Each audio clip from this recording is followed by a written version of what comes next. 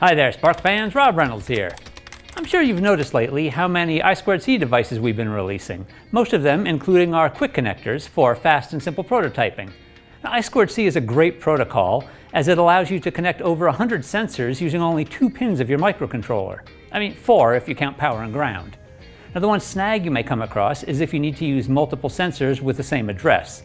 To help you work around that issue, we're happy to bring you the new SparkFun Qwiic Mux Breakout V2. Now, for those of you who aren't quite sure what a mux is or does, I'm going to let Cartoon Rob give you a brief overview. A multiplexer, or mux, takes multiple inputs, in our case from items with the same I2C address, and outputs them one at a time on the same line, or bus. Suppose I have a friend named, Langdon, who lives at a certain address. If I need to ask him a question, I just go to that address and ask him.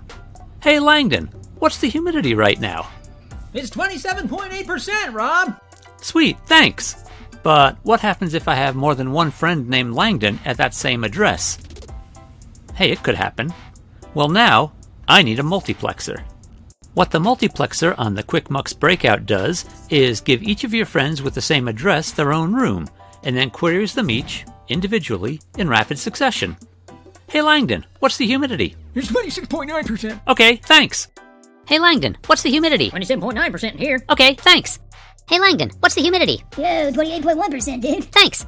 Hey Langdon, what's the humidity? It's 28.9% in here. Okay, thanks. And that is what... Pipe down in the hall out there. Matlock's on. And that is what a multiplexer does. So there you go, pretty simple, right? Now let's take a closer look and see just what the new Mux V2 has to offer. This updated version of the Qwiic Mux Breakout uses the TCA9548A multiplexer. It keeps the 8 separate channels, each with its own quick connector, but there's now an additional quick connector with a pass-through trace. This bypasses the Mux and allows you to continue to daisy chain other Qwiic boards or even additional Mux boards. And since 3 address jumpers on this breakout give you the option of 8 configurable I2C addresses, you can get up to 64 I2C sensors with the same address on a single bus.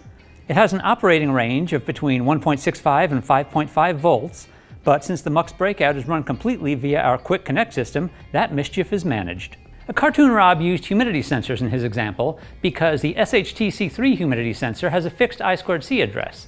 So if you needed to use multiples of that sensor, you'll need a Mux. Now why might you need multiple humidity sensors in a single project? Well, say that during this stay at home, your new and delicious hobby is making bread. After you get past the basics, you're going to want to branch out, get more creative. And once you start mixing the art and science of it, you'll realize that humidity plays a really important part in the fermentation process. So say you're making a chapati, a challah, and a khachapuri all at the same time. You're going to want very specific humidities in each section of your proofing cabinet to make sure they come out perfectly. Or perhaps you need to use both visible light and near-infrared spectral sensors to detect certain toxins in blood samples. Now, both of those sensors share a single I2C address. If you want to use them concurrently, guess what? You need a Mux. So come get your Mux. Come get 8 Muxes and run up to 64 sensors with the same address. Do it all with the new SparkFun Qwiic Mux Breakout V2. Grab yours over at sparkfun.com, and remember, stay safe, be kind, and happy hacking.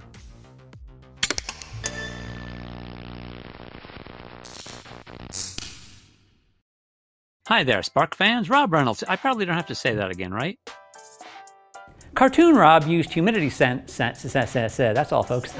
Has an I2C fixed I2C stuff. At home, your new hobby is making bread.